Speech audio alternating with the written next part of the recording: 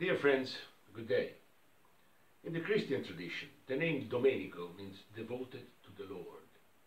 Here in Italy, however, where the word for Sunday is domenica, the name has a different meaning too, namely born on a Sunday. Therefore, I chose to begin this program on a Sunday, precisely Easter Sunday 2020. We were bang in the middle of the COVID-19 devastation and the subsequent lockdown.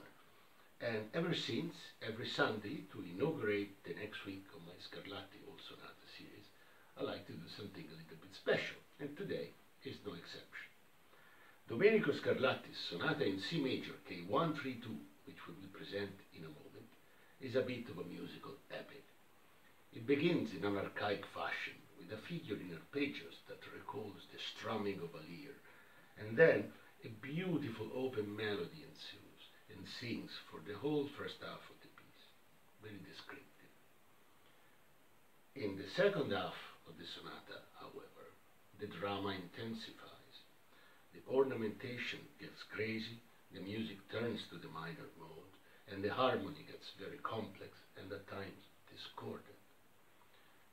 This kind of music making has a narrative quality to it that makes me think of Orpheus going all the way into the underworld to find his Eurydice. Eventually, he finds Eurydice, and the music turns to the major mode, closing the sonata in a peaceful and graceful manner. Buon ascolto.